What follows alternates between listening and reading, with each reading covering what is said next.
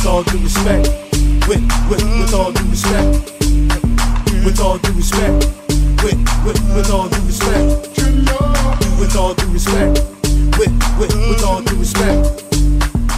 This is the With All Due Respect podcast presented by Mo Knows with your girl Lady Simone, Mr. McFly and me, your main man Mo.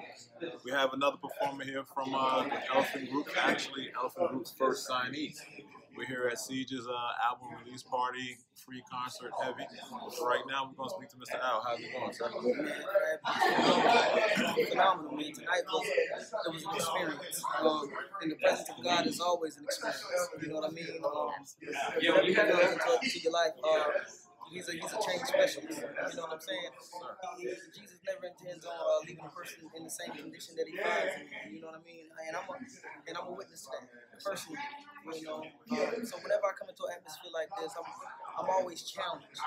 Like when I leave, like because every day there's always opportunity to do either the right thing or the wrong thing. Make right decisions or wrong decisions. And I've made a lot of wrong ones. You know what I mean? So now I want to dedicate my life to doing the right thing. You know, we met about 5 years ago, and when I spoke to you in the parking lot as we was actually entering the building, what I found was you was very soft-spoken out in the parking lot, very soft-spoken. But when you got behind that microphone, it was a whole nother voice that came out, like completely, it was like, whoa. And I was like, and this is not my first time seeing you perform. It's the second time. Again, a friend of ours, Justice. And I had to see you on CMG, and you had the second verse on that. I was like, yo, money went in on that. So just give us a little backstory about yourself again. But is this right here where you find your piece at to the point where you let it all out, almost like bringing it to the... Yeah. I'm on fire. You know, I'm on fire because there's so much that's bothering me throughout the week. And of course, people are in contact with our minister too. You know, that's just, you know, the thing that opportunity presents itself. You know, I'll minister to it. But when I know I got the floor, I got the green light, man, you know, I'll let God do what He do. You know what I'm saying? I let God do it. Like right now, I'm still, you know what I'm saying? When I get home, it's going to take me a while just to calm down, you know what I'm saying? But that's what God do. And I appreciate Him for that. I appreciate that I have to get this through. You know, but I had to go through it first. I had to get shot first. I had to get sentenced to 15 years, 5.5 in the penitentiary first. I had to be strung out on crack cocaine. Sometimes 3-4 days no sleep first. I had to witness my mother shot 14 times first. You know what I'm saying? And she's still alive. Her bullets in her. Wow. I had to come up in the roughest hood, Fieldcrest, Nipple Town first. You know? Mama gave me up at 5. Grandma raised me, did the best she could. Grandma made magic with those queens. That's the hard way. You know what I mean? That was a bar. That was a bar right there. Real life as well. She made magic with those pennies, man. You know? And I understand now when she used to make us sit at that table, shut your mouth, don't talk, you eat that food. Because she struggled for it. She struggled for it. You know? That's why we have to eat. You can tell, like, when you're sitting there rapping, that you're very passionate. Like I said, you could tell that it's overcoming you. And again, you can hear it in the music, the story, that you had a story to tell. Like, so you have to go through all that. Like I said, this is to bring other people's out as well. And clearly, when you're rapping or ministering, you're just saying, it's putting a word that it's definitely putting a feeling with the people that's actually listening. And I think it's amazing too because you're putting different things to God. And that's amazing. Because, you know, there's so many people I feel that are going to look at Facebook and look at this interview, just see you in general, so you know what I see myself in. And a lot of times I think a lot of people get away from that because they don't see something like this. So I really felt your music. One question that I did have is who inspired you as a rapper? Because I'm not, Mo will tell you, I'm not big on like rap, but I do like that old school. If I can like the lyrics and stuff and I can vibe, oh, I'm with it. And I was with it. And it was like, oh my God. So who inspired you? Like, who do you think you have a combination when it comes to rap? It definitely a combination of Nas and Pac. Nas and Pac. Because the lyricism, I would say Nas, you know what I'm saying, the flow. But when it comes to speaking what's real, what's right, what's true, you know, coming from the heart, that's Pac. You know what I'm saying? I grew up on pop, but it was bad for me at one point because I was thought down. Told pistols in school, high school. I'm 9th grade, man. The smallest thing. But pistols in my locker. You know what I'm saying? So it was bad for me. But just like I said, I listened to Pac and prayed for better days. And God just used that as a prop so he could set the stage. You know what I'm saying? So he gave me that fire through. But at the same time, I didn't know how to direct it. So I would go in the wrong direction. I had the fire, I had that burning desire. But at the same time, it was directed toward the wrong things. You know, I was thugged out. I wanted to be thugged out.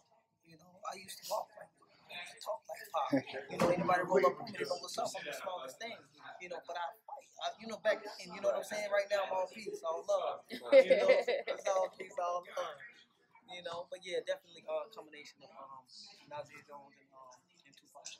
I like Lady Simone was saying, for someone that likes the classic rap and is also in the Christian, you're that perfect balance for someone. Like you could bring her into rap. This could be actually a merger that works for her. She can actually listen to you, still feel comfortable listening to the music. So again, things to actually great balance. That's neat. Like it's definitely a different face to that kind of rap, and people need that. Right. And that's definitely real. You know, because you do have people that shut it off automatically because it's rap. Yep. You know what I mean? Oh no, we don't like that rap. You know what I'm saying? But I'm telling you, I'm giving you the transformation of God in 16 bars. You know what I mean? How can you not accept that? You know, how can you tell me rap can't move the kingdom? You know, when I give it, you know, when God inspires me to give it to you like that, you know, this is real. I don't follow no trend. I don't follow what everybody else. I could easily. You know what I'm saying? I started writing for the Lord in prison. You know, I got stuck in 07. I started rapping for the Lord in 2010. I started preaching in 2010 at Perry, level 3 preaching. Level 3 areas. I mean, some of them ain't going home. I'm talking about 20 years ago. My homie still hit me on Messenger now. He got 3 life sentences. Just lost his last appeal. My homie lost his last appeal. You know what I'm saying? They all listen to my music. You want to know Al Harris? Just listen to music. Minister Farrakhan said himself, like, that the rappers are some of the new pastors now. That actually the following is bigger than the pastors. So the fact that you're mixing the two, that shows that the actual message can be delivered. Again, the look, you come like, oh, like, nice hat, nice look, okay, like jeans. I listen to him for a little bit. Like, you can see a video, right there, you sit there talking, you click, it's based off it looks like something you're familiar with. And then you actually listen to it and you get the words. Right. So again, I agree with Mr. Farrakhan with that. Definitely. I'm gonna pull my chain out. So my big homies from the hood, man, they know what's up, man. You know, and I got a lot of love from the hood, man, because they seen me out there when I used to be on the block, hitting the stem outside. You know what I'm saying? They seen that. They seen that firsthand. So now when they see this, they're like, But it gives them hope. this gotta be God. Yeah, it gotta be. Because he was out there. Right. I mean, on Roberts, he was out there. You know, but now, you know, Mary, I just closed the house. My wife, man, kids running around, man. And it's not easy. It's not easy. I believe the more that you were entangled in the past, the harder it is now that you Because a lot of people think that just because you get into Christ, it's going to be easy. You know, I think it gets a little harder. It's a whole lot harder just to keep that faith and to not, because it's so easy to kind of go back because you got a lot of people going to pull you back. There's not a lot of people that's going to pull you to and that don't see the vision that you see and don't see what God has put you in and say, you know what, I want you to walk in this. When they don't see that and they don't understand it, you don't have those people that bring you. So it's easy to say, you know what, but I know what happened when I just kind of went and did this little bit. So therefore, I'm just like I say, I was just amazed. I was blown away by this entire night. You guys put a face, like I say, it's a different image. It's a different image, and it's just like the magnitude of people in church and just change. It's the show, like God's saying, walk into who I want you to be. Even if it's different, it doesn't make sense to nobody else. Exactly. It makes sense to me. Exactly. You see, in the book of Samuel, Saul gave David armor. He said, you don't fit the profile of someone who wants battle fight. So put this on. The verse says that out of honor, David put the armor on, but he walked around and he came back to Saul and said, I can't wear this. I know typically this is the way it's been done. Historically, this is the way it's been done. Traditionally, this is the way it's been done. But I can't do it like this. I can't fight my battles like everybody else else for me. But if you let me use what God give me, if you put me in that booth and give me a hot beat, I promise I'll slay that giant. That giant of depression. Yeah. That giant of low self-esteem. That giant of resentment, anger, addiction. I can slay that giant. If you just let me in the booth, let me use what God gave me.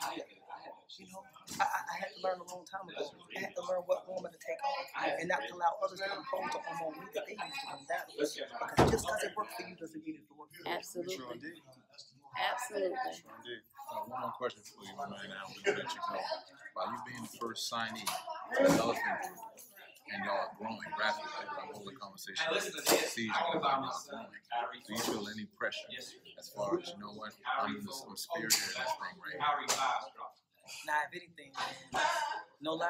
And this is just, nah, it ain't pressure. It ain't pressure at all. It's almost opposite. Because you know, seed heavy, seeds just drop heavy. I'm ready to drop on the side. You know, I just dropped it for a kid. But I'm ready to drop on the side.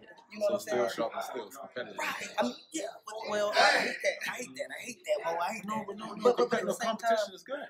yeah, It brings us the best. And it is. But so many times it can be taken away. You know what I mean? Just for different people. For somebody who's mature like you, who understands, then it's different. But for others, it's like because after that, hostility comes when they're disappointed. You know what I'm saying? It's those that can separate it as a sport and actually be real life. This is just friendly sport. Exactly. So it is Proverbs 27:17. That's my man. And just by seeing him, and I know that he, and I'm pushing heavy. When I get in that booth, man. You know what I mean? I love seeing just my brother. There's something else that I saw here, and I didn't know that y'all had it. We had Reggie Rock here. We got Siege here. We have you here. And all y'all came together. Y'all hugged. And you and Reggie had a long time embracing each other. This was wild. Siege was on the mic calling everyone out. I love to see that unity right there. It's deeper than music. It's God. It's deeper than music for us brothers. Yeah. Because we can get together off the stage. We can just get together on stage and be real. And just be real. You know what I mean? And just be us. And at the same time, we love God. I wouldn't be here if it wasn't for God. God first. But you can't expect me to operate in the spirit and Walmart. In the line when the line long, it's only two cashiers. You know what I'm saying? Yo, I'm ready to go. I'm going to open another restaurant. You want us to go quick? I feel you. No, Amber. It's Yeah, I would hard. like both of you and Amber. It's We gotta hard. wrap it up, so we're gonna try No to problem. let them get out of here. Okay.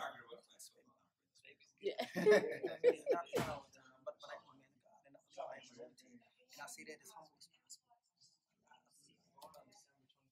From my storms qualifies. It certifies me for the step of approval on me. I could have died. I could have died 3 or 4 times. You know what I'm saying? My mom could have died. I got shot. And I could have died. But I didn't. And I've done many things where I could have died, but they allowed me to do that. So I believe that I am anointed now that I am introduced with relationship with Jesus Christ. He's going to use me in a mighty way. He's going to use us in mighty ways. They're my brothers, man. I love the boys right there. Mr. Al, we appreciate your time, man. No doubt, man. Listen, this was real right here. You know what I'm saying? And listen, when you the last post, we did the Mona Lisa. When you challenged the Mona Lisa. When I seen that, I said, that's a real dude right there. That's a real dude right there because he knows music. Not only that, but you